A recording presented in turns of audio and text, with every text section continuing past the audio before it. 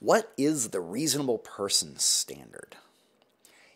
You might have heard of this because whenever there are lawsuits, one of the legal tests that come up is what would a reasonable person do in these circumstances?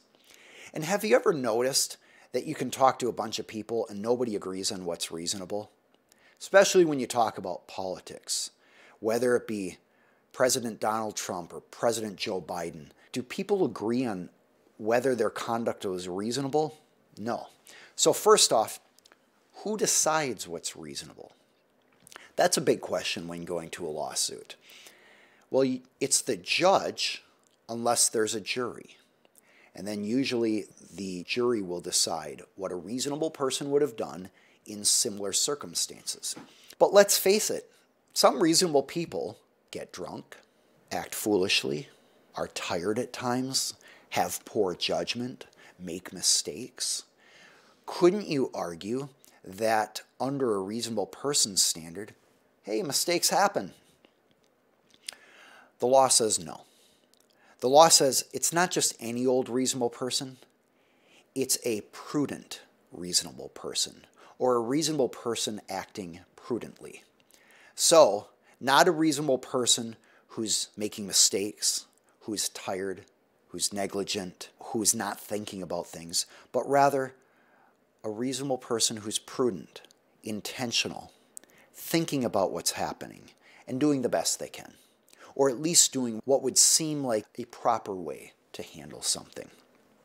That's the reasonable person test, and it comes up regularly in negligence cases.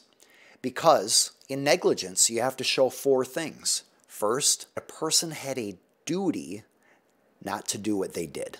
And that duty is based on a reasonable person. What would a reasonable person have done in that situation?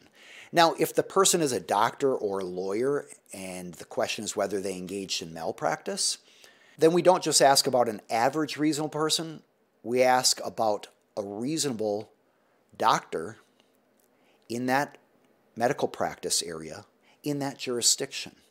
Or if it's a lawyer, we ask about a reasonable lawyer in that type of legal practice in that geographic area. So let's talk about if you have a jury trying to figure out what a lawyer should have done.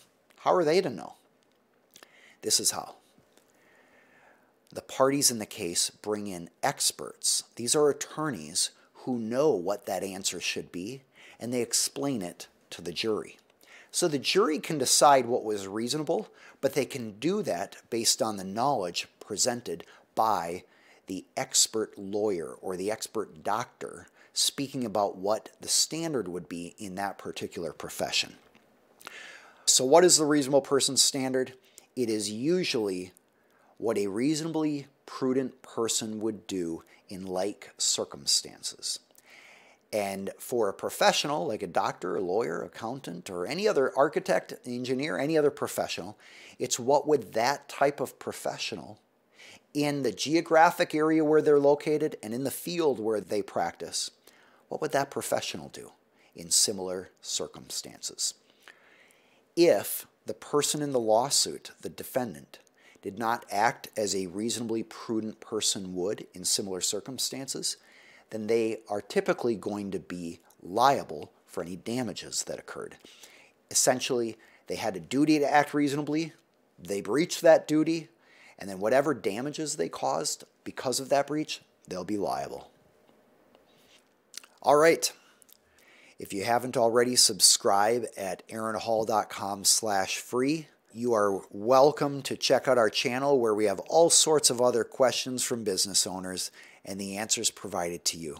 I do these videos as a public service, as a way to use my knowledge as a licensed attorney to help business owners avoid problems, spot issues to discuss with their attorneys, and improve the likelihood that you will have a successful company and successful life.